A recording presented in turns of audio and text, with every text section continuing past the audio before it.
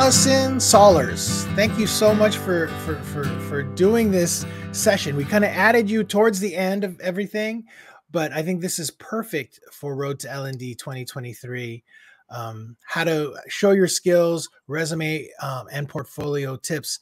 Super important for everybody that is looking to transition into a career as a L&D professional. A little bit about Alison. Alison is a corporate learning experience designer, a freelance e-learning developer, and a former educator, just like many of you. Works with TPLD, Teaching a Path to L&D, where Sarah has been here, Mackenzie was here. And wait, I can't remember. What do you do for TPLD again? I'm the vice president. So That's right. I work really closely with Sarah on all of our major projects. And I'm also the main community manager who manages the LinkedIn group. Wow. Wow. So, and I do want to remind everybody, after this event is over, if you haven't already gone to the TPLD website, which is it teachlearndev.org? Yeah, teachlearndev.org. I'll drop that in as well. Yeah. Make sure that you join TPLD. Although TLDC, I love to build and create content for transitioning teachers. We have at least a couple of these events a year. TPLD focuses exclusively on that. So they are definitely the community you should be hitting up after you leave here. And with that, I'm going to go ahead and hide myself from the screen and let you take it away, Alison. Thank you so much. Thanks, Louis. I dropped already in the chat for all y'all who are here live with me, and I'll have slides because I have some interactions in here and some kind of ways to take information from you. So if you'll join me there, that will be good, because then you can give me your input, and it's a little easier for me to monitor than the chat in some ways. So, and I also put in the chat the Teach Learn Dev, our website, which is, I would say, under construction at the moment, but has a lot of great resources still, if you do want to go to the TPLD website. So my session is a little bit of odds and ends to kind of pull together maybe some of the advice you've heard throughout the conference so far, and try to put it into actionable steps that you can take based on you and your particular skill set. I really loved on the first day the talk about like stacks in Connie's speech, and this idea of like you have a skill stack that you're building, and everybody has their own. Everybody has their particular stack that this is what I'm representing, what I'm selling. And one of the things I want to say about resumes and portfolios up front, a lot of what I talk about here is not going to be like, here's what to write on your resume. It's going to be, here's how to think about your resume.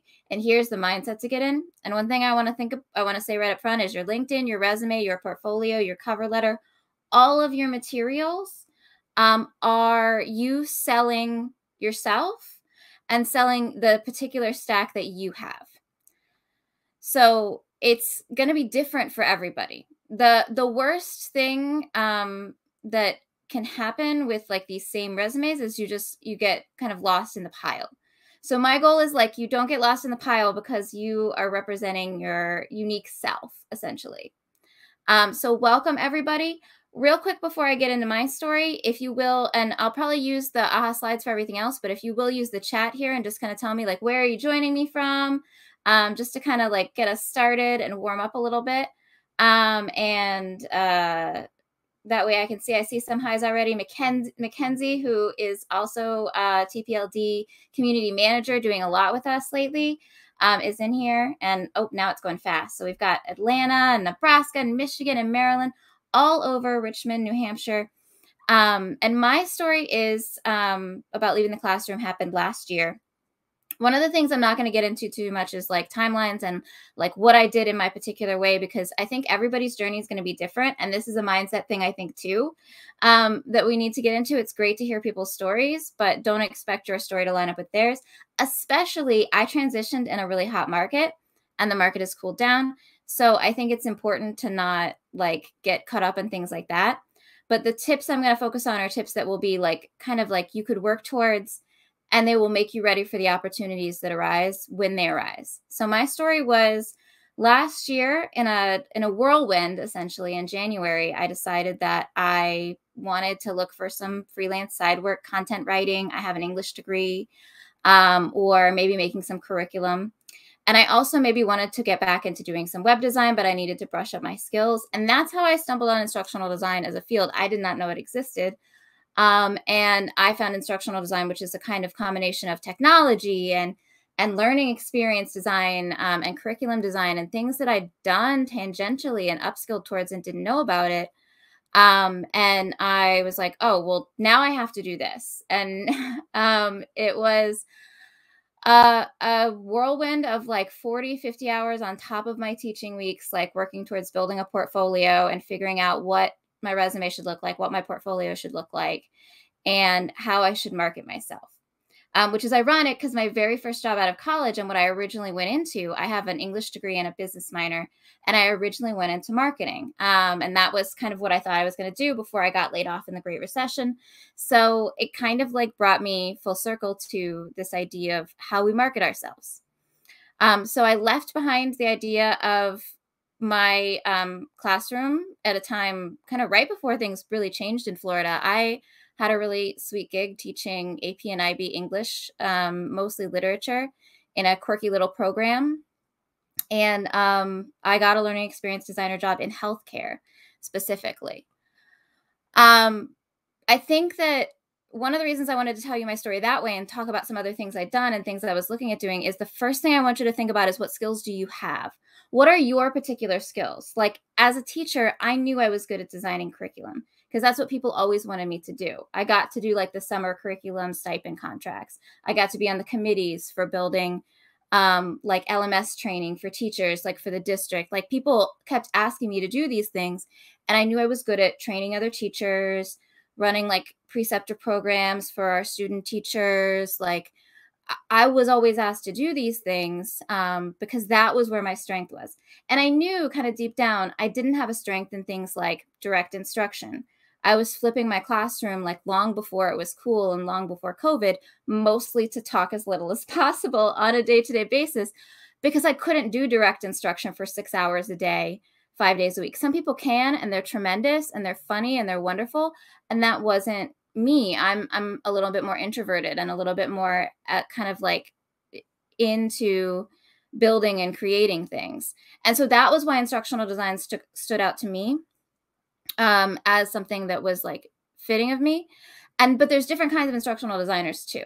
Like there are so many skills involved in instructional design. There are so many roles where you're like, some people do more project management as an instructional designer in their role, like in addition to their instructional design, they're managing their own projects and they're really detailed and heavy. Some people are heavy on analysis. Some people do more direct training. Like they are an instructional designer, but they also do a lot of training, or they run a lot of train the trainers based on how their organizations are set up. And so it's really, really different, just in different settings, different positions, and the different stacks, the different kinds of skills that you have are important. So basically, that's where we're going to start. And I'm going to have you, if my screen will. What skills do you already have that you believe best translate to instructional design or learning design? Or if you want to tag it with a different job, if you're like, I'm actually looking at customer success roles and I just thought this might have some adjacent stuff for me in this conference, you can tag it with the role, project management, tag it with the role, and put in what the skill is there. So what skills do you have? Because we're going to look at some job ads in a minute. This is the first step I recommend to everybody when rewriting their resume. We're going to look at some job ads for what I would consider like entry-level roles. And we're going to backwards design from there, essentially. So this is going to create a word cloud for us. And we're going to see like what are some common skills.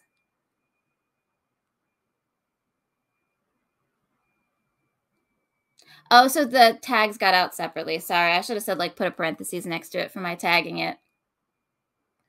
I have not used AHA slides but one other time in a presentation yet, so I'm learning this one as well and how it will adapt to my particular things. So planning, analytical skills, curriculum development, storyline, assess learning gaps, assess needs, visual design, ITT, VILT. VILT is always so awkward for me to say. I think that like training delivery, ILT, built, like the idea that you have delivered so much instruction absolutely will help with even building the materials there. I found that as well, even though that is not, it's never really been my focus. Even when I was designing stuff for my district, visual design is a big one. So it's getting bigger, and I'm happy that like people have that. For me, that was actually something where I had a little bit, but I definitely felt a need to upscale there. Personally, as a teacher coming over. So if you have that already, that's, I think, a streets ahead, a step ahead, right? Like in terms of where you are. Creative thinker, I like that one because it's like a couple different things, but I would kind of break that down when you're thinking about yourself, like what makes you a creative thinker. I think I'm a creative thinker too, because I have skills in analysis, because I have skills in like research. I actually think research is really good for creative thinking. So I think sometimes breaking your skills down even more is kind of helpful. All right, so let's apply some of this knowledge to our job ads. So I pulled 4 job ads. They're a little bit ugly on here because I pulled them really recently. I wanted them to be like pretty current job ads. So I pulled them this week and just kind of plugged them in here. And I just got a simple screenshot. I pulled roles that I thought were pretty standard looking, like they looked like job ads I'd seen before. They were pretty introductory level. Like, I do think it's important to kind of balance that. I see sometimes people saying like, oh, I'm having a lot of trouble. And even in a hot market, there were people saying like, I'm having a lot of trouble. And then I found out they were applying to all like training manager roles and even things like director of learning roles. And they're like, well, I'm a department lead. You know, they have all this experience. I was, you know, an administrator in my school district. They have all this experience in another field. But those are roles that are kind of higher level. So these are all roles that I would consider entry level and that are marked as entry level on LinkedIn where I pulled them. And based on the job ads, like don't require specific experience that teachers wouldn't have. So they're not ones that would be like kind of immediately weeding you out. I pulled 2 on-site and 2 remote jobs. This is for Spectrum, the internet people. It's an on-site job in Charlotte. And as we look at these, think about what is the focus of this role? Because they're very different. I tried to pull some different ones. How might a teacher skills transfer, yours in your case? Probably because you want to think about yourself and build your own self-knowledge. And then how does this role compare to other roles you've seen or viewed? And start to build kind of a feeling about the roles you're looking at so that you can build a resume. Because it is hard to write a resume to every single job individually. I don't recommend that. It's not efficient. But you do want to write a job to the role, not just like a throwing spaghetti at the wall resume. So you have to kind of start to internalize the expectations of the role as apply throughout the industry. Even though every job is different, we can start to build some similarities in the jobs that would most draw you in. And they might not be the same jobs that would most draw me in or most draw another person here in. Because everybody's going to have different, you know, wants and needs beyond just like, I want a nice place to work and a nice salary. Like we also want to do different things in our day-to-day. So the 2 areas that I look at the most are these: major duties and responsibilities and required qualifications. And if they're written well, the ones I pulled, the instruction one's written pretty well, but the ones I pulled for the most part did not have some of the things that I think really make job ads stand out as really well written. They're like kind of standard job ads. I wanted to pull that because I think that's the majority. But some are really well written, and they'll even tell you like in your first 30 days, you'll do this. In your first 60 days, you'll do this. In your first 90 days, you do this. And like some even have like, you can actually feel somebody went in and like thought about it and like put in like their personality and stuff. If you see that, pay extra special attention to them, I would say. But a lot of times they're going to feel kind of general, and that's not uncommon. And it's harder to parse those, I think. So that's what we're going to start to look at here. Major duties and responsibilities. This particular company wants you to collaborate with the leadership team and subject matter experts. That's a pretty common one, collaborating with other people, particularly subject matter experts. And quite often groups like leadership or organizational groups within the business. Partner with the business to create clear learning objectives in the support of business goals. So you've got your learning goals and your business goals. And those are the 2 things to keep top of mind, how they might connect. And other people have talked about more deeply into needs analysis and so forth in some of these videos. I'm getting less into particular skills and more into what they're asking for. So you can kind of figure out, ooh, could I do that? And which things can I do best? And where do I need to upskill? Design and develop high quality learning content. Conduct reviews of training materials. A review of training materials is like I'm looking at old stuff, seeing what needs to be updated, seeing where I might see gaps or flaws, seeing where we're missing training. But it also could be a review of like, this is going up soon, like we're internally reviewing each other's work. That's a really general term. So it might be different things there. And you'll find that a lot where it's like there's some vagueness to the job ads, or they don't really match up in some cases perfectly because they were just kind of written generally as a catch-all. Provide enhancements and revisions to existing training materials, updates, and so forth. Maintain current knowledge of latest industry tools and processes. That could be the industry of their business or the industry of like learning design. I'm guessing they're skewing more towards learning design there, but it's written vaguely enough that it would include both. Collaborate, again, to create quality training deliverables. Actively participate and or facilitate in-person or virtual meetings. So they need somebody who can run meetings on their projects, which most new IDs would still, I think, although some might not, depending on how big a team it is and if they're coming into a more junior role. But that I remember is one that wasn't in all of the ads. Maintain accurate status of projects. So some project management there, project tracking. Facilitate in-person or virtual train the trainer sessions. So this one has the person probably building some ILT or VILT. And this one's probably ILT because it's in person and it's an on-site job. And they're facilitating, it has both, but like they probably have some in person as well. And they're facilitating train the trainer session. So they're looking for facilitation skills in addition to learning design skills. And not every job will be. It will. That's another thing that I've noticed will vary. Diagnose and escalate risk to design projects. That's like basically when is something going to be a problem and can you diagnose and escalate those risks to somebody who can address it? And then perform other duties as requested, which people will sneak into every kind of job. Teachers know that very well in terms of there might be some extras on there. And then required skills, abilities, and knowledge. So one of the things I looked at for the ones that I pulled here was like, would a teacher qualify for this on basic paper? Because especially if like in my industry, a lot of healthcare organizations take some federal funds. If you take any federal funds, there are some laws that are like, if you say something's required, if you say bachelor's degree is required, then you gotta stick to your job ad or write a new job ad and put it out there. So I usually go by like required as like, it is mandated, but I also watch for those wiggly words. So you can see here, like they require a bachelor's degree in education, adult learning, or equivalent experience. And that or equivalent experience is a wide net that could be a lot of things. And you'll see that in a lot of things like or equivalent tools, because sometimes there's tools that are very similar. This one has really basic required qualifications. Like, you know, it's pretty broad and general. And so they're clearly looking for somebody, and they'll probably look for more things than just these, but they're not trying to pen themselves in. So they're giving you like basic skills, right? Like prioritize and organize. I saw those skills on that list. A lot of teachers are like, I'm really organized. And I bet you are, because I know teachers. Teachers can be some of the most organized people in the world. Communicate orally and in writing in a clear and straightforward manner. Deal with the public in a professional manner. Leverage foundational digital learning tools, delivery methods, and platforms with minimal direction. So, I'm trying to highlight here and it's trying to go back on me. So there's a lot of things here that you can see teachers applying those skills from the last one, like, oh, my facilitation skills could come into play in these train the trainers.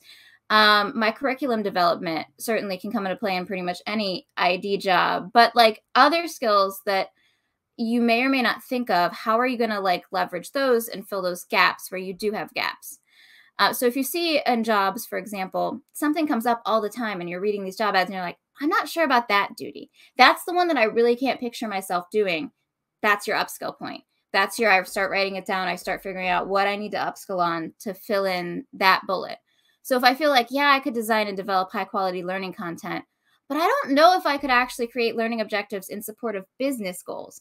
How do you tie learning objectives to business goals? That's a thing that doesn't make sense to my mindset. then you know that's your upskill point. And when you have those specific points, you can do much better research than how does a teacher become an instructional designer?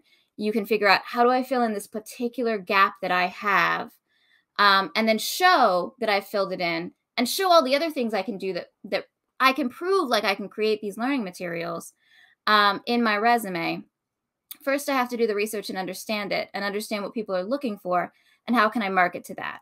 I caught some of the Matt's talk on sales, and the idea of like, this is a sales thing. I did ad sales for a little bit before I got my marketing job out of college. The idea of like, they have a need, and every job represents a need. Every job represents a problem. They have a need. How do I prove I'm the solution to that need? If I am, if I know I can't do that job, don't apply for that job. But if I think I can do that job and I can solve the problem that I feel like that advertisement represents, this advertisement feels pretty general to me.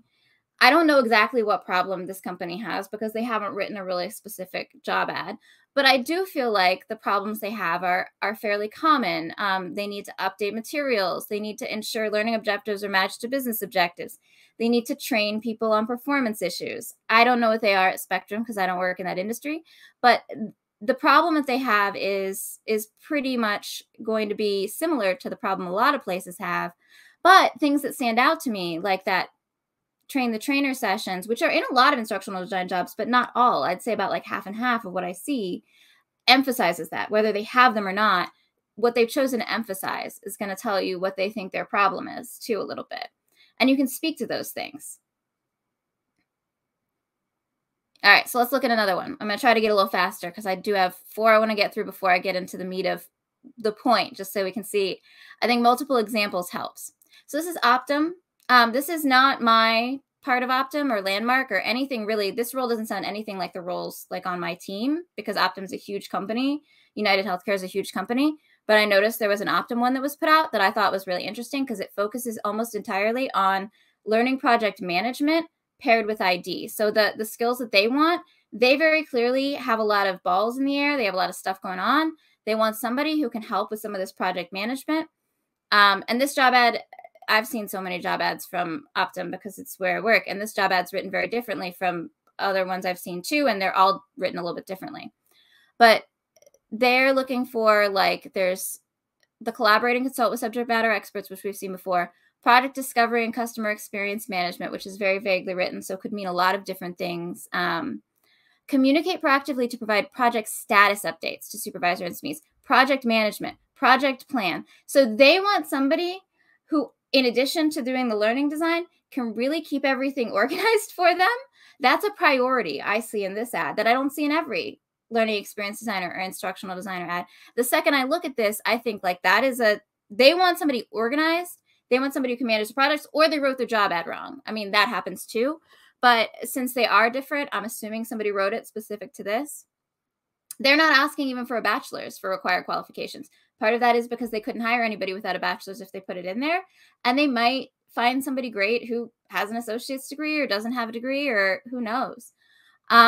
So they're not asking for that. Probably, I would imagine that the person who gets the job will have a college degree, because most instructional designers I've met do. And it's in the preferred qualifications. But you can see the required qualifications there are a little bit different than before. And they're not very complex or detailed.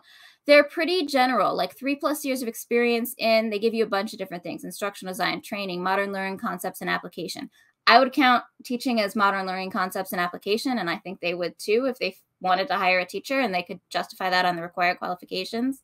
So when you see phrases like that, don't exclude yourself if you're like, but they didn't include education degree.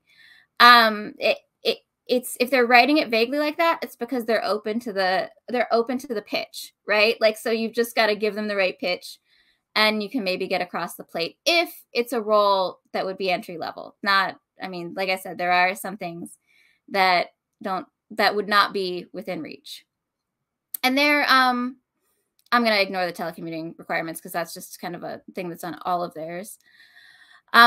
They do have like participate in internal continuous improvement efforts by offering ideas and creative solutions to improve policies, processes, and tools. That's something I didn't see in a lot of job ads, so I'll pull out there.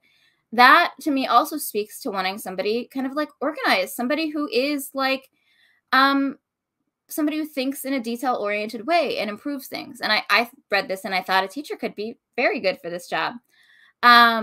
Somebody with that experience who also has the ability and has been upskilling enough to create the learning materials needed. They don't want a lot of fancy tools. They want Microsoft Office Suite, Microsoft Office Suite. They want, they don't even have in the preferred any like particularly fancy tools. They want maybe somebody with SharePoint experience, which my old school district used to use SharePoint. We put things on SharePoint. So some teachers might have that.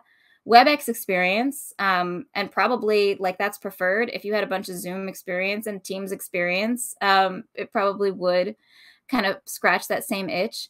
But they're not asking for. So if they may not even design e-learning in this particular section of the business. I don't know because I don't know this team. But if you're looking at ads and you're like, oh man, I haven't learned Storyline or Captivate yet. I can't design e-learning. And you're looking at all these portfolios, seeing the e-learning. There are roles out there that's not what they do. And if you look at the job ads, it's limiting. It's less roles maybe. And it's a good skill to learn. But there are roles that the last one I thought kind of felt like it had a little bit more facilitator in it, but also just kind of a kitchen sink of responsibilities. This one, I feel like they want somebody to help keep them organized in their learning projects as well as develop that learning. And there may be like some presenting too, because they're mentioning WebEx in addition to the suite and stuff like that. So there's some kind of mixed things that I can tell. I can already feel some differences between the job ads when I read them. And the more job ads you read, the better you'll get at doing that too. I can do this because I have read a lot of job ads, and I still read job ads because people send them to me, asking like, oh, you think I should apply for this job? Like as I'm helping other people. I'm not looking for a job, but I do read job ads quite frequently. So third one, Carvana, another on-site job, Phoenix. Carvana, I think is current. I don't know what Carvana does actually. I should have looked that up, but I added this one later because I wanted a fourth one. But I would call them like retail. And this one I pulled in because I did want one that did say like e-learning tools, because there are a lot that say that. So what you'll be doing, applying tested instructional design theories, practice methods, talent development curriculum. So they have this tells me, first of all, this feels a little bit more written for this job in a not like dashed down way than the other last two to me. And this also says they have a particular curriculum that they're maybe looking like, so maybe they break down. Again, sometimes things aren't like the job ads say, so I'm assuming. So I always ask questions if I was, interviewing with a recruiter for a job. Working with subject matter experts, that's been in all three. So you can see that's a big one across the board. And think about like how you can collaborate with people on a topic you don't know.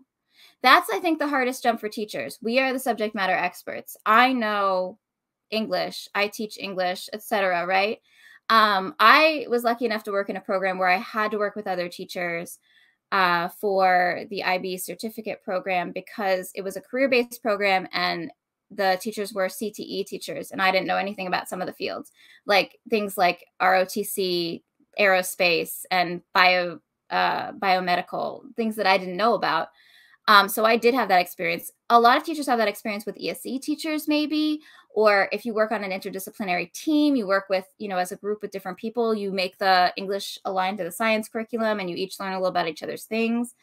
Or you work on a committee and you develop something. I've had opportunities to do that before. When have you worked with somebody who helped you kind of become a subject matter expert on something outside your subject and then design towards it? And if you can think of those kind of situations, elementary teachers should have lots of that, because elementary teachers often specialize and break up and write all the different pieces of the curriculum. I taught kindergarten for a little while. I think actually teaching elementary is much harder than teaching secondary personally, from my experience, because it's so hard to be an expert in every part of it. Like I was a literacy expert. I was great at designing and teaching the reading curriculum. I can certainly do elementary school math, but I am not a math or numeracy expert.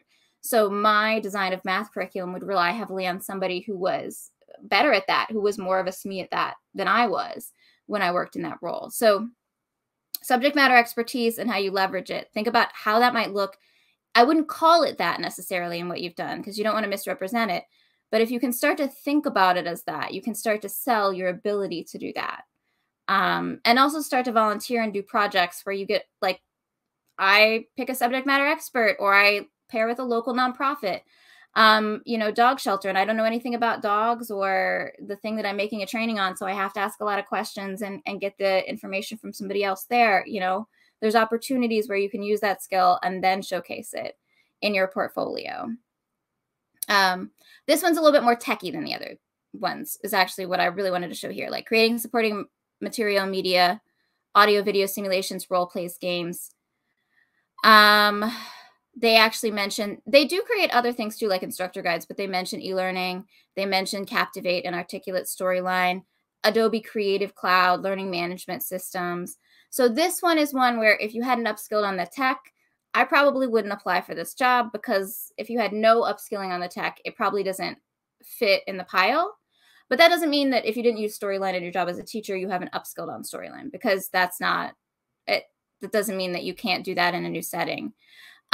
So this one is a little bit more kind of towards that content creation tech side, as well as the learning design. It doesn't not have the other parts of it, but that makes it a little different than the other ones. And then InStructure Canvas, this is Canvas LMS.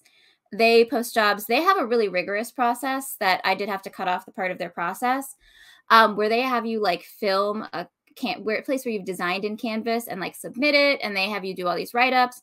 So this is one, like, if you wanted to apply to InStructure, you really would have had to design something in Canvas and kind of had that ready to go, because they also close fairly quickly, I've noticed. But I imagine the person who gets this job will have been a teacher at some point, whether they're coming directly from teaching or from somewhere else.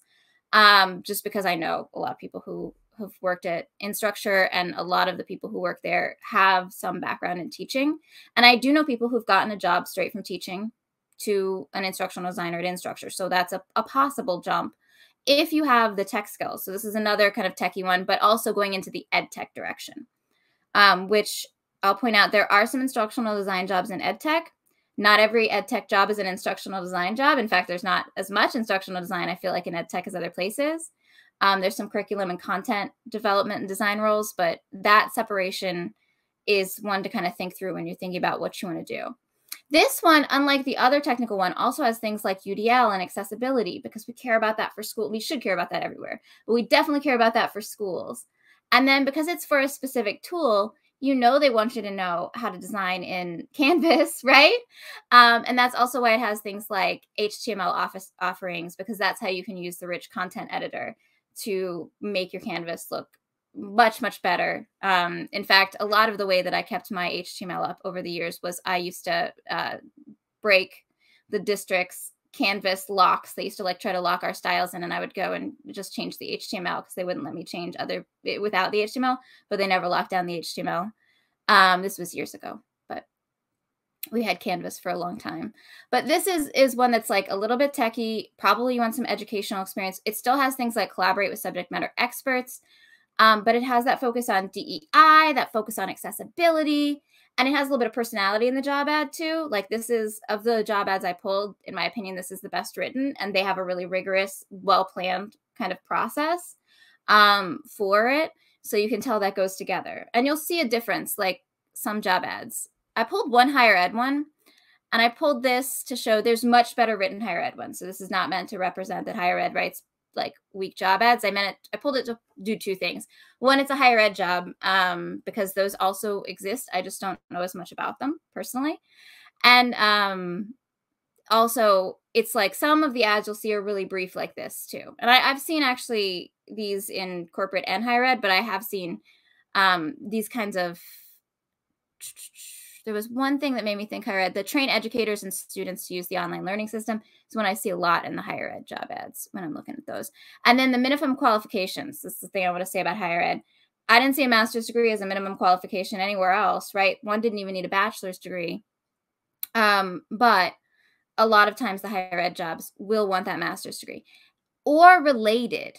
So education degrees often count. I was really worried that my master's degree in leadership, I have a master's degree in educational leadership, that's my education degree, would not count. And many people from higher ed said, no, that would count. Like, that's fine. You don't need to go get one in instructional design. Some places will feel differently, but don't exclude yourself. Like, let other people exclude you if you're on the fence, is what I would say.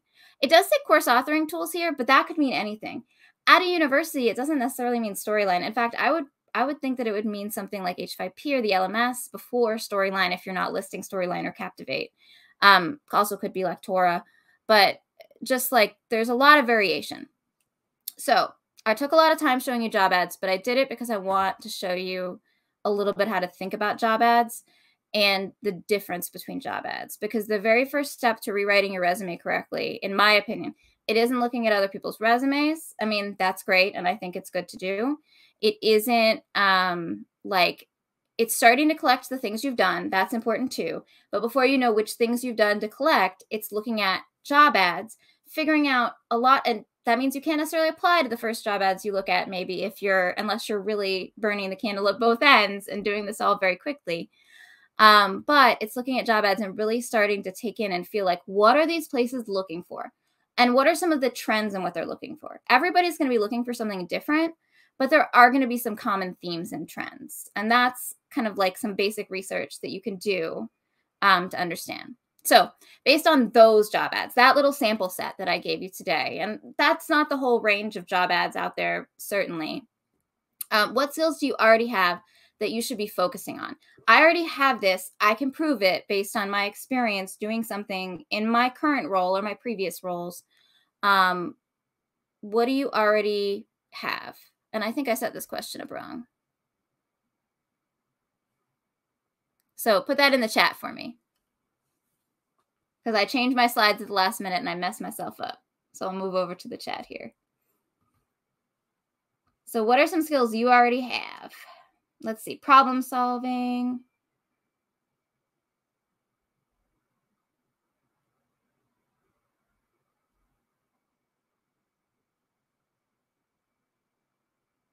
Collaboration. Oh yeah, collaboration was in every one of those job ads. And a lot of times people think teachers don't collaborate, that we just close our doors and work all by ourselves. And anybody in modern education knows that teaching is an extremely collaborative practice these days. But people who haven't worked in education don't know that. They imagine the TV show teacher, right? Like, who's just, they're only in their own classroom. Or if they do, they're just like, they just talk in the teacher's lounge. They don't actually like work together and plan together. Like, that's not something a lot of people know. Video production is a great skill to have if you already have it. Research is a huge skill, in my opinion, that you can leverage in a lot of ways, but you have to kind of sell it. Like, I think like lowercase r research above academic research is more sellable in some of those job ads that I saw. But then obviously academic research is extremely valuable to a lot of IT jobs as well. Assessing learner needs, Elle. I think that's a really good one. Assessing learner needs and our ability. I think this is one that teachers often like think about in a way that I think could be stronger, because they think about it as the individual learner and not the patterns that they see. So I think anybody who's a teacher who's planned, you're not literally planning for Sally and planning for Johnny and planning for Tim. You might plan accommodations for them. You might plan interventions for them. You might do something different because they need it. But you're planning for the trends that you have seen. You are anticipatorily planning for the things you know your learners are going to need. And then you're reading your data and you're iterating on that and planning gap. You're using your gap analysis to kind of plan things too. And so people will write it as though they're planning for individual learners, like tutoring, and not like the wide scale planning that I know many teachers can do. And that is more appealing in a learning design role, I would say. I'm going to keep going just because I have a few more things I want to cover, and I'm looking at my time and I'm running a little bit long. I want to make sure I know there's a full day of sessions today and one after mine as well. How to prove your skills. So here are some skills that I predict many teachers have. If they don't have the full amount, they have they're on the way there. They have enough skills that if they upskill a little in that area, they could be there for a corporate role or a higher ed role as well. Don't ask me about a government role because I know very little about that. But my husband does work in a university and I work in corporate. So I know a little bit about higher ed and more about corporate than higher ed, just from talking to people and seeing the differences. Gap and data analysis. Gap and data analysis, to me, was a huge part of my job as a teacher. This is different for every teacher. but data was huge in my district. Data was the defense of everything. And to get people to leave me alone and let me do what I wanted to do in my programs, I ran some niche programs. And sometimes people would be like, why are you doing this and not the thing that everybody else does? I would have to do gap and data analysis specific to my program and justify it. So I had that particular experience. But I also know, having worked on like a state tested subject, that every teacher has to do gap and data analysis and make their data charts and like show it to people and justify it. And if your data is not good, you have to show why. So I really think teachers get in the trenches with data like quite a bit in many districts. I'm sure there's variation, but that's something where I think teachers have a lot of skills that people don't know about. Or if they know about them, they can't really quite vision how it transfers, and you have to be able to explain the transferableness of that and why it mattered. Like, I spoke in many interviews, and this was a thing that I think resonated the most with people. I spoke in many interviews about like making visual data analysis, visual data stories to prove and justify programs of learning. And that was something that they might not even do in their organization, but they were like, oh, that shows a skill that I didn't expect you to have. Project management, which I think a lot of teachers do have those skills. You can go and get certifications and so forth. Like, some of the certifications do require experience, but other ones do not. But I don't think you necessarily need one to say like, I have some of these project management and organizational skills. And I think that's easy to show in a resume, that you are able to kind of, you manage a yearbook project and you manage the budget and you manage the deadlines and you manage it from beginning to end. But it means you have to think more accomplishment based. All of your resume stuff, you have to think more accomplishment based. Not what do you do on a day-to-day, it all runs together, 185 days of a contract year. What did you do, and what was the result of something you did on the smaller scale that represents your skills that made a difference? So maybe it was one project to overhaul the reading curriculum, for you and your third grade colleagues, and you did that gap analysis and you found a need and you developed something to meet that need, and then you figured out if it worked, and it did work, because probably the things you're putting in your resume are things that did work, at least in part. And what was the result? What did it do? What was the problem solution? So how do you prove your skills? You prove them with those problem solutions that show the skills. Technology skills. Many teachers have great technology skills after COVID. A lot of teachers who are looking to transition to ID, I've noticed, are people who were helping other people with technology during the pandemic, liked pandemic teaching, that virtual teaching, and found a new challenge in it. ILT, VILT design, e-learning design, e-learning and media development. You might have one or the other of those, or both, depending on what you've designed in. And how do you show it? Those are ones that you can show literally on your portfolio.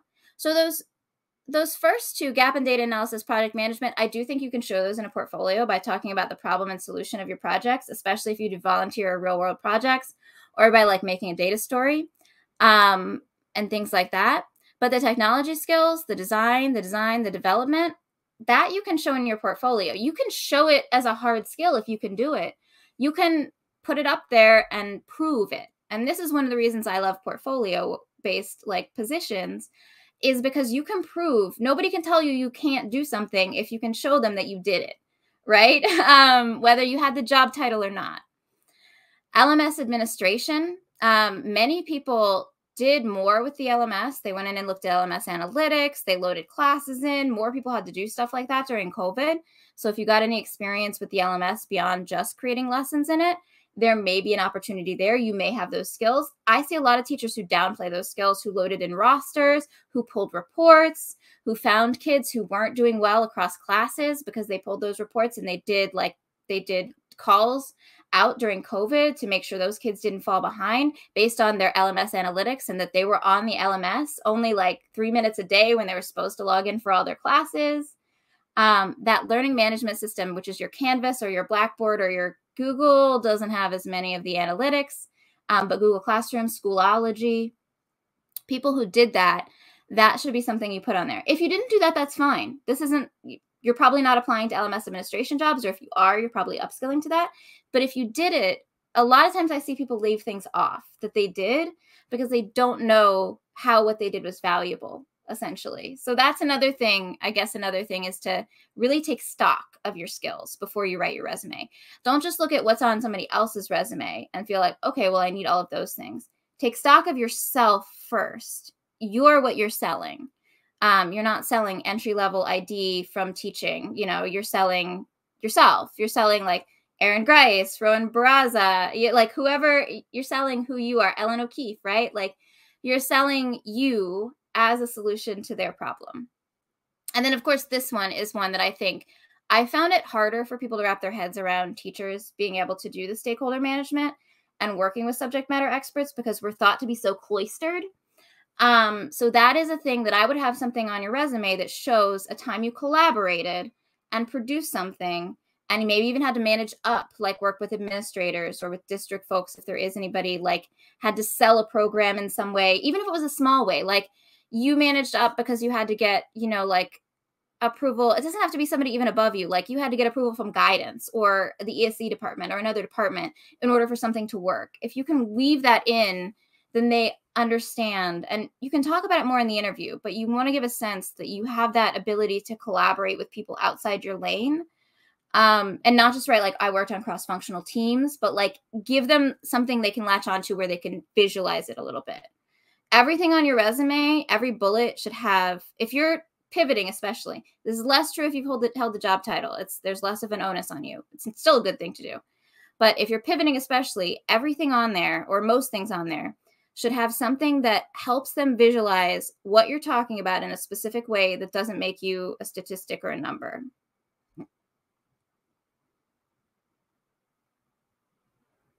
And this is just to get a kind of glimpse at the audience before I go into this very last part.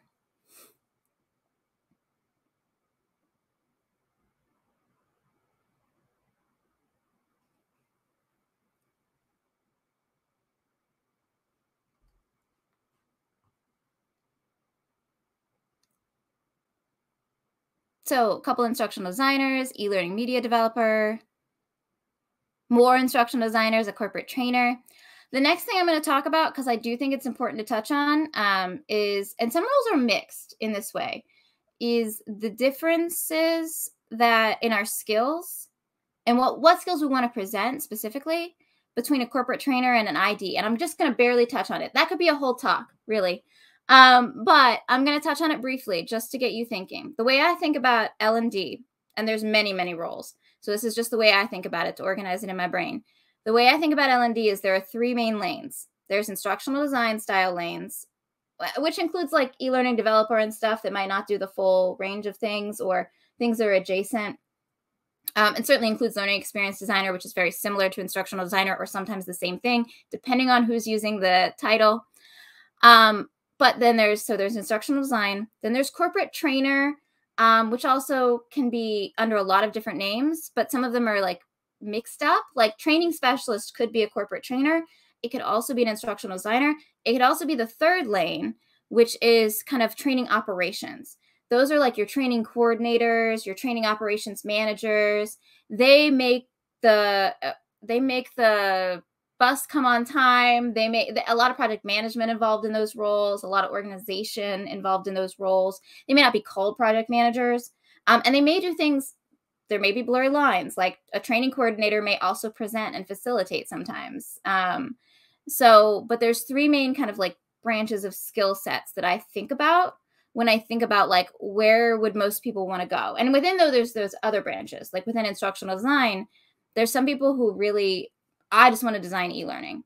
Some people who want to design everything. There's some people who want to design VILTs, ILTs. There's some people who, want to design for different industries specifically. Like there's a lot of different specialization.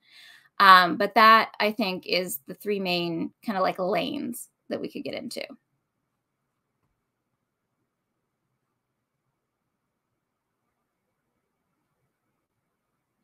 So what skills might a corporate trainer or implementation specialist focus on? Implementation specialist is a different role from corporate trainer, but I think the skills overlap kind of similarly in terms of differentiating. So an instructional designer is designing and developing the learning in most cases. They're doing that needs analysis. They're figuring out the learning goals and how they're tied to the business goals. They're designing, storyboarding, doing all kinds of things that might lead up to the development of that learning. And then they're hopefully, not as often as we want to, evaluating the learning and applying what we learned from the evaluation to iterate and improve our learning through that process after the implementation process. The implementation process is not usually done primarily. It can be. There's mixed roles, right? But it is not usually primarily done by the ID. It's usually primarily done by trainers or the LMS admin, and the implementation through like the LMS, the learning management system. So what skills might a corporate trainer and implementation specialist focus on that an ID may not? Implementation specialist I put in there because that's what a lot of the trainers seem to be for EdTech. And I know some people are interested in EdTech sometimes, like going out and training teachers how to use no red ink and things like that. So what might they be? Face-to-face training, public speaking. Yeah, organization I think is great for both. Strategic thinker I think is good for both, but maybe even better for ID, to be honest. Storyboarding is maybe more for, I don't think a corporate trainer would really do storyboarding. Facilitation, public speaking. So if you are you're amazing at direct instruction. You are, captivating. Not necessarily that you stand and lecture at people for 40 minutes, because facilitators they're not just always just talking right at you, right? They're doing other things too. They're being more interesting than I am right now. There's some great facilitators who do all kinds of things in their sessions too, who do activities. They lead activities just like you do in the classroom. It varies. Some of them are just talking at you over a PowerPoint because that's what's got to get done. But facilitation is like a skill teachers have, right? That is essentially not the focus of an instructional design resume, but it is the focus if you're going for those roles where you're going to be direct instructing groups of people.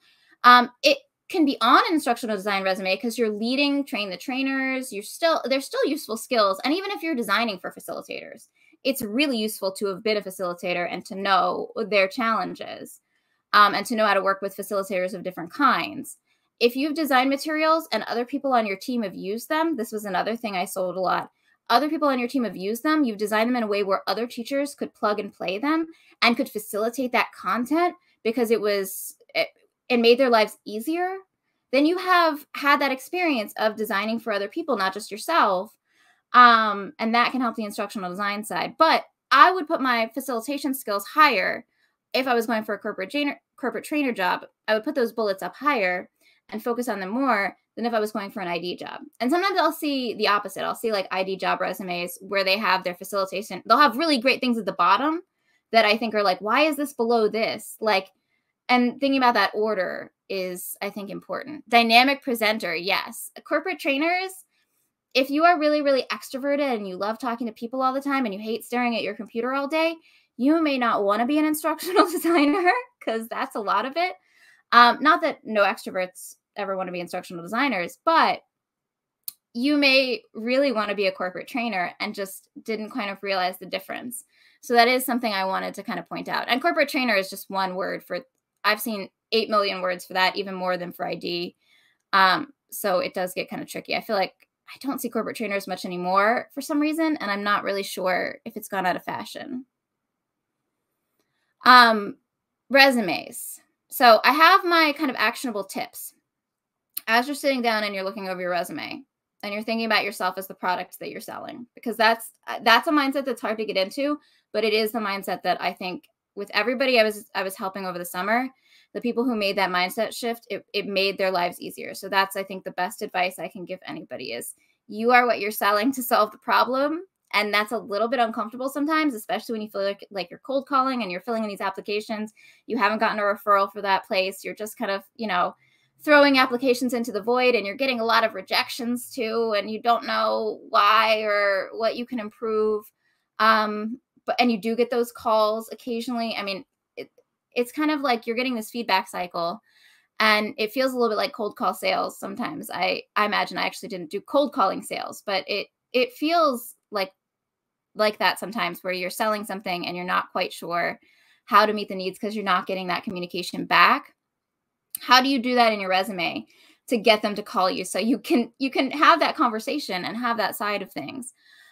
Do communicate clearly what you've done and sometimes why. I see a lot of resumes where they list a lot of buzzwords and they don't actually communicate in problem solution ways what they did, why they did it. If you can, and if they fit and if they make sense, include relevant KPIs. Heidi went into that much more in her session, so watch her session if you haven't already, what some KPIs could be from the classroom. But these are basically like your numbers, your key indicators of your success in your role, and you have numbers. You have numbers, and sometimes your numbers, the numbers that you want to use the most, aren't necessarily the numbers that show the skills that you want to use either. So think about the story that the number is telling and think about what makes it valuable as that problem solution. But do try to work in numbers. At the same time, if you really can't fit a number into something, but you still think it's a good bullet to have on your resume, it's okay if everything doesn't have a number. Like it's not an all or nothing. But you want to show that you can prove you had results and you know when you had results. That's one thing I think people want to see. They want accomplishments, not just what you did day to day, but what did it do? Especially if you're pivoting and changing fields. Focus on skills that fit the role, not kitchen sink. You might have done the best job at organizing a field trip, and it might have been the most impressive thing in the world, and there might be all these moving pieces to it, and it might be written up in a really impressive way. But does that best fit the type of jobs you're applying to? For a project management role, it might if it was a really complex field trip. For an instructional design role, I might be wondering, why is that on your resume? And especially, why is that at the top? Depending on how you've written it and the problem solution involved and all of that, there are exceptions. Don't immediately go cross off anything that has to do with the field trip because I said that. But think about how it fits the role that you're applying for. And do not use the same resume for different roles. If I'm applying to a project management job, an instructional design job, a training specialist, corporate trainer style job, and, an ed tech sales job, these are very different resumes. And if I'm applying to that many jobs, I'm probably still in the exploratory phase, and maybe should pull back a little bit. But if you're applying to different kinds of jobs, and it's okay to have maybe 2 ways you're looking, make sure they have different resumes. Different base resumes, and you can change them a little bit to each job ad, but once you have a good base resume, you'll find you don't need to so much. Don't overuse keywords or buzzwords. If it's just a line of buzzwords and I can't figure out what you personally did at all, and you're not currently in that job that you want to get to, I'm not sure. It doesn't feel like anything yet. It has to have that. I have to have some context. So you do need to translate your resume. I think Heidi gave some great advice for that. Again, I would watch her talk for the specifics of examples on that, which is why I pulled back a little bit on that, because I think it's that content exists and she did an amazing job with it. And never obscure your title. Don't lie. There's no need to lie. Don't call yourself an instructional designer if your title is not instructional designer. It's okay to put instructional design in your summary or your headline at the top, like that's what you're looking to do, but don't write anything that seems like it would be a lie. Like, to me, calling students customers would feel like a lie. And so I wouldn't do that. To me, calling parents stakeholders, especially in a sentence along with a lot of other people, if there were multiple groups of stakeholders, like parents, people in the community, etc., does not feel like a lie because it is how my district talks about things. So I'm okay with that. But if it feels like a lie to you, it feels wrong, think about that for a minute and make sure that you're not obscuring anything. Always, always, always, you want to clarify, never obscure. And then for portfolios, I could do a deep dive on portfolios some other time, and maybe I will, in terms of really specific things. But these are just the most common things I see. I wanted to make this a little bit more introductory because we're starting with that first base. But some things I see that kind of make them, I think, really like a checklist to go through. Make sure the UX is polished. Your portfolio does not have to be a website. You could host it a lot of different ways. However you host it, make sure that it's very easy to find your samples and that your samples are well presented. It doesn't matter how fancy or how how technically advanced it is, but it does matter that it's easy to use. If it's not easy, then they think that the learning you're going to create isn't going to be easy to use, right? So make sure that the UX, the user experience, that the person using it can figure out where they need to click for everything and where the things are just by looking at it. And that's a skill in and of itself. and it's different on different mediums, which is why portfolios are so hard, because some people will tell you, like, make a portfolio website. Some people tell you don't have to. Both of those are true, but you need something that is easy to use. Explain and show more than just tools. Like, it's great to show what you can do in Storyline and what you can create, but if all you're showing is just interactions in Storyline, then you're probably not going to get as far as if you make a problem solution and you explain that you can analyze data. You can do all these other parts, essentially. Cite and show research. One of the best tips I got for my portfolio that helped a lot in my field. I did a lot of healthcare interviews. I didn't interview only in healthcare, but I did a lot of healthcare interviews and I wound up in healthcare. Was they were complaining that a lot of people's portfolios did not have academic citations. Teachers know how to do academic citations. So if you use resources and you do research to learn how to, you learned about bear safety to make a training on bear safety, cite your sources, cite your academic research or what sources you used, and show that you did your research and you know how to cite it. And that also keeps you free of plagiarism. Never plagiarize for a lot of reasons. But also, like, make sure you know how to do your citations. In my field, APA is the most common, but they were happy if I cited in anything. Feel free to continually add and improve, and get lots of feedback. Have people look at it. Have people critique it. Have people look at it who are going to tell you the harsh truth, because praise is not going to get you as far as real, meaningful, nitty-gritty feedback. And then don't share it like professionally if it has lots of easy errors. If the links are broken, if you've got spelling errors, okay, a portfolio is a living document, but some things we want to have ready before we share it with people who are not giving us feedback that are actually, we're applying to jobs. Share it for feedback then, for people to proofread it for you, sure. But don't share it on your resume if you know you haven't, you wrote it in the middle of the night and you've got to go back and fix your spelling errors, right? And never plagiarize. And don't have you can have some templates if you note that you used a template, but don't have all templates without like acknowledging that you're using a template, because it gives people, I think, the wrong idea. And also, where did you get that template from? Were you okay to use it? Like, never do anything that could be construed as stealing, for sure. Because nobody wants to work with people like that.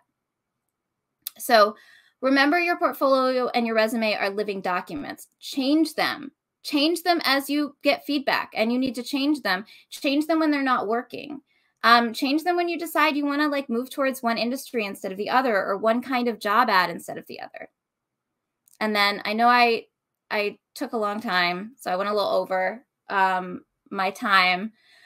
But I'm happy to stay and take questions still if we don't need to clear out for the new one. Even Canva templates. I would say that you used a template if you used a Canva template. Like, in the description of the project, I would mention that. Personally, I don't use like a lot of templates. I'm very particular, so I like to build things. But when I do use a template, I say that I did, because to me, that is the most honest kind of way to be. And that's, I think you never get wrong with honesty. Like, you don't want somebody to hire you because they think you did something you didn't. Great advice. Alison, that was great. There's so much information. The thing that really surprises me every time that I talk to you, you just sound like a veteran of like a decade in this space. And I know that, I don't know, you're relatively new in the instructional design field, but you've just got it. I mean, you just know, and this stuff is really important for now, for the modern L&D professional. You've really nailed it. I do want to see, I know that if any of you need to take a break, because we're going to be starting again with John at the top of the hour at 1 o'clock Pacific time, but feel free to leave if you need to take a break. But I do have a bunch of stuff in the QA area. Sure. So Alison, if you have a moment, maybe just sort of like a speed round type of thing. Absolutely. And I don't know if you went over some of this stuff. I kind of had to jump into some other things while you were talking. So hopefully I didn't miss anything. But Aaron was asking, do you have any preferred sources of job ads? Not sure if you answered this already. If you did, we can. I used almost exclusively, because I was too lazy to make an Indeed profile, LinkedIn. I think LinkedIn and Indeed would be the two places that I would go. I didn't actually start using Indeed until I was looking for side work. and they have a lot more part-time type stuff. But I didn't go all over the place. I just really used LinkedIn. Now with the market cooler, would it be more beneficial to go a little bit more out of your range if you're not finding stuff? Maybe, but wouldn't hurt. It wouldn't hurt. No, but Yeah. I did I was finding like 20 to 30 jobs a week to apply for remote, or a couple in my area hybrid. And that was plenty for me. So Yeah.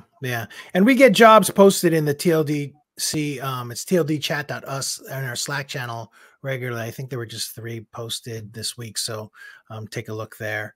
How about this thing? Carrie's asking, if I create things in software your company has, like Canvas or another LMS, how do you use that in a portfolio with screenshots? okay, so assuming you have the right to use it, because you're not under an NDA, it's not somebody else's intellectual property. Most school districts, it's fine to take a screencast of what you did, but I don't know what your contract says.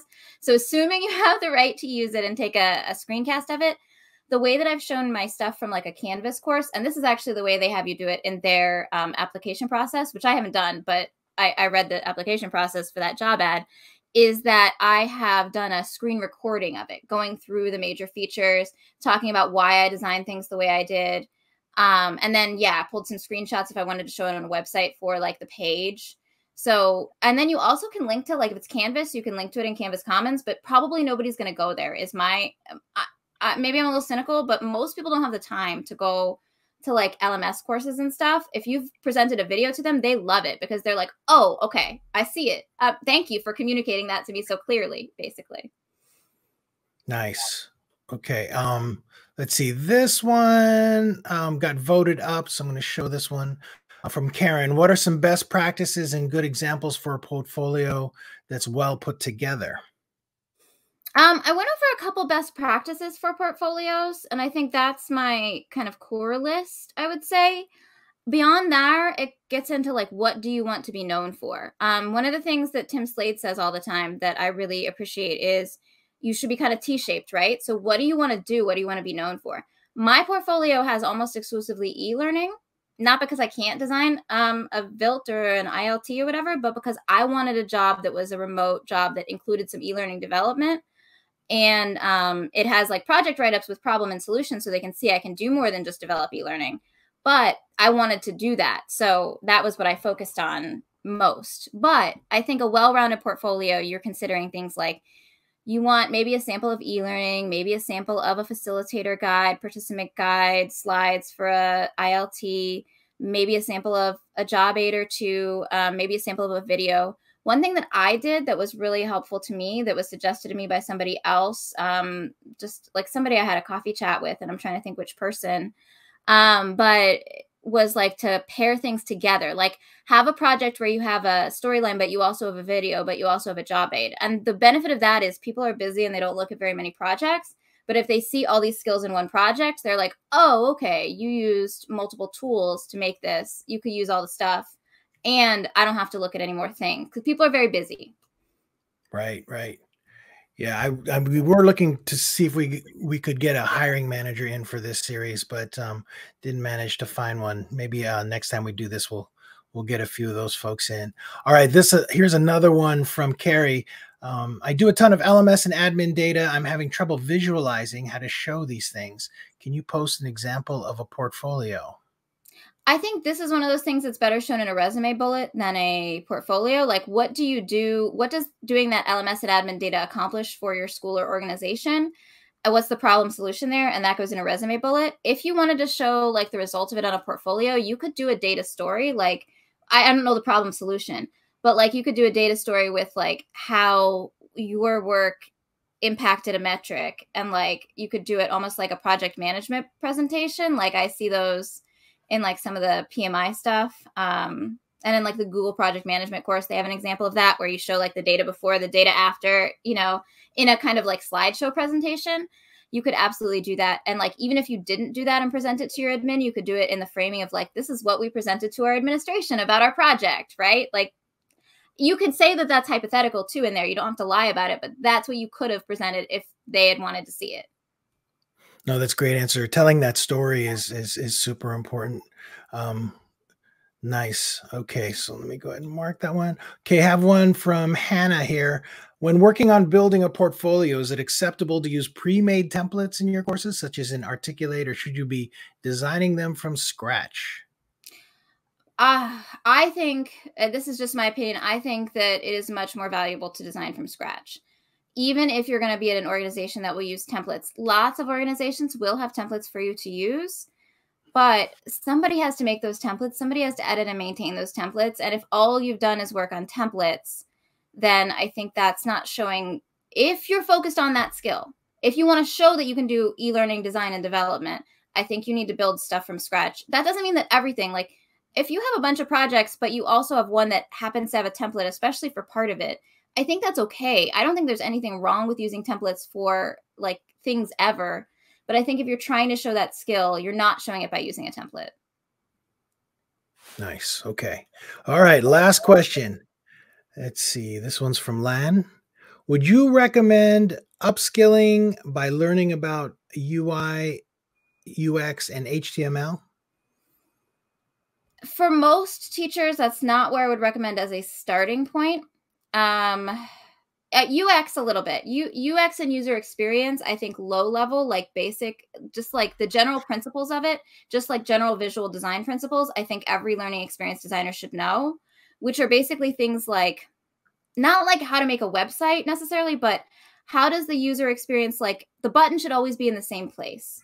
Like I should always know where the button is to click next. And like web design is like this. Like I know how to close the window of any browser, any pop-up I open on a web browser because it's the X at the top right. Like it's always in the same spot.